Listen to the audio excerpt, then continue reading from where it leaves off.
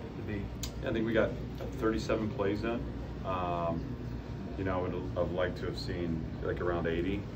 But you know, the work was good. I thought the reason for coming here to work the situations, to get a feel for game flow, all that we did. I thought the guys, they responded well. They battled. It was competitive. So I'm pleased with the day. I would have liked to, and I think they would. I know they would have liked to have gone back out for more. But we'll get the live situation work in this week, and we'll have another chance to do it here this next weekend. Was the heavy rain? Okay, we're not going to keep waiting. It seemed like there were just cells popping up, and it was the clock kept restarting. The rain. What I didn't want to do is have the team sitting for an hour and change, and then take them back out on a muddy field and have someone have a soft tissue issue. You know, and so you know, like I think sometimes as a coach, these are moments where you have to, despite what your wishes are, just say, hey, the right thing right now is we're healthy. We had a good day. We've had a really good week. So let's shift our focus to having a great Sunday and Monday, and getting back after it next week.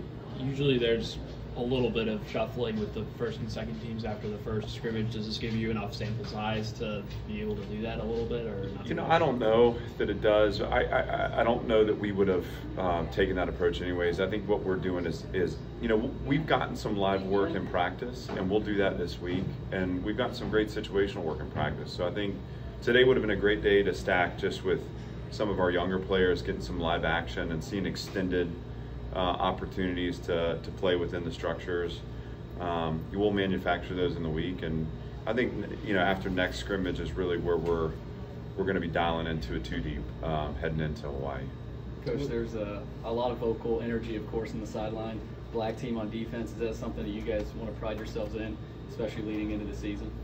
Well, we want to build a program that's like this. The signature of the program is spirit and enthusiasm, and that I mean, we can talk about it all we want. It's got to come out in those competitive moments, and we believe that, you know, each one of us is responsible for our energy, the energy we bring, and that we can be a collective force. And that means that in those competitive moments, guys have to be willing to speak up and support, and it's something we're paying attention to. And so hopefully it continues to manifest in our preparation, and then it needs to show up when we're in Hawaii. And some of that is evolution for our program. I mean, one of the things that just kind of hit me right in the face at the start of last season was, you know, this team needing to learn how to play in the back and forth of a emotional football game, and we have to make the agreement as a group to dictate terms on the field, not to wait and always counterpunch, but to be ready to go. And so having that energy is a part of that mindset.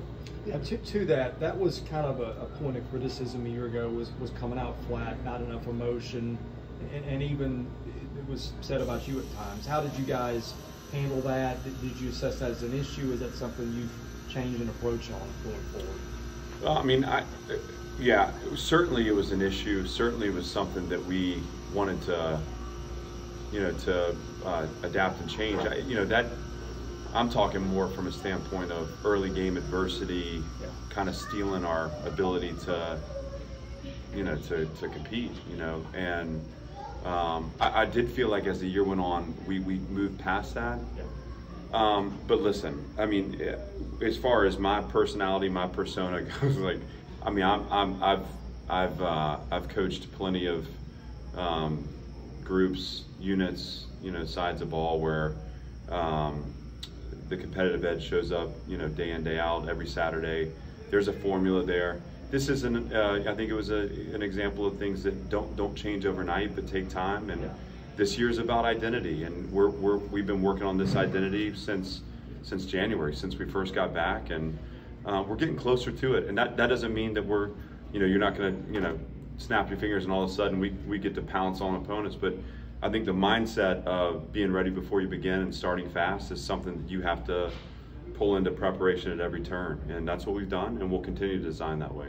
I want to make sure I'm not putting words in your mouth. Are you saying you thought that was as much of you didn't handle early adversity in a game as much as it was an energy issue coming out of the locker room sort of thing? Yeah, I think there were, you know, it's just we were a team a year ago where we wanted things to work a certain way, and if they worked a certain way, that we were able to kind of channel our energy and channel our performance for positive. But I thought early in the year, when we ran up against adversity, we defaulted to old habits, you know. And so what I learned as a coach was the need to really hardwire some of those responses that maybe I took for granted, or maybe that had taken time to build elsewhere, that we needed more time together. And we were able to do that as the year went, you know.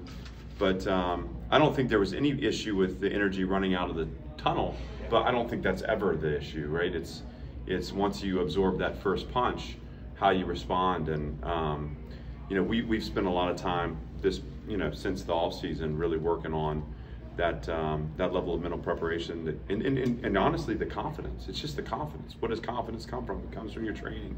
It's about the day in, day out work where you are pushing yourself beyond your comfort zone and learning about yourself and transforming. And I think we step into this season further along in that evolution. And you know, we won't know until we know, though, right? So it's just, you got to keep training and got to keep, you know, building that mindset in. Maybe not much of a sample size here, but what do you make of the quarterbacks today, Mike in particular? You think the whole idea of the touch sacks kind of limits maybe some of what he can bring, given his escapability? It's just the nature of a scrimmage. I try, you know, I'm the least popular guy, and I'm popular among the referees because I take on the sack calls. I'm the least popular on the field because I can't make one right. But you know, I thought they all had moments. I would like to have seen Mike a little more and seen him. I mean, we've seen him this week start to really open up as a runner, and he's had a couple really nice plays that way.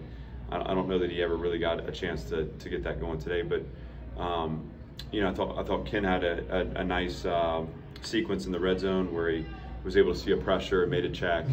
Got a slant ball off. It was a third down that would have been converted. Jaden McGowan's got to come up with a catch. You know, we got to make the routine plays. Obviously, AJ Swan was able to lead some drives that I thought, you know, showed an ability to just to manage a game flow. So I mean, I thought it was a good day for them, but I don't know that it was the sample size was long enough to really, you know, to have a lot of opinion or judgment on it. Is Orgy, is he actually injured, or more of a maintenance thing? More of a load maintenance thing.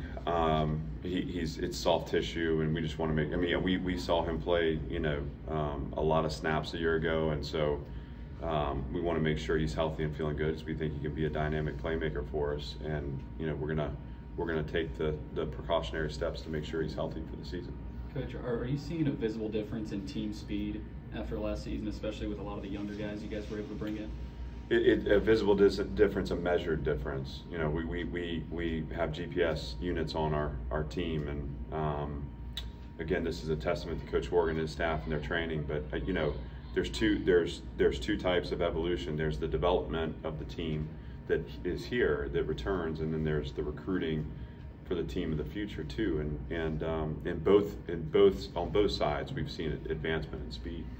And you know, that obviously that's a great first step to closing the gap that we need to close.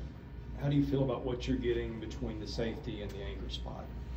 We have a lot of versatility there, and I think when you talk about the field triangle, that's a place where we absorbed a lot of yards last year, and I feel really good about kind of the upgrades we've made, both through development but also through the bringing in of new players. I feel like it's going to give us a chance to close spaces faster, and I do think we have guys that are playing multiple positions that are still learning. So the next few weeks will be important, but I'm excited to see kind of how that all comes together. I do think it's a place of improvement for us. Anything else, guys? Thank you. Thanks, guys.